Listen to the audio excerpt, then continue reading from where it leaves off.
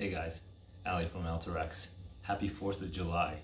This is a very special day to me personally. As an immigrant to this great nation, has given me every opportunity to make something of myself. And that is not something that is prevalent and common across the globe. So I thought it was fitting to read a couple of lines from the Declaration of Independence, which is really special to me. We hold these truths to be self-evident, that all men are created equal, that they're endowed by their Creator with certain unreliable rights, that among these are life, liberty, and pursuit of happiness. And it goes on.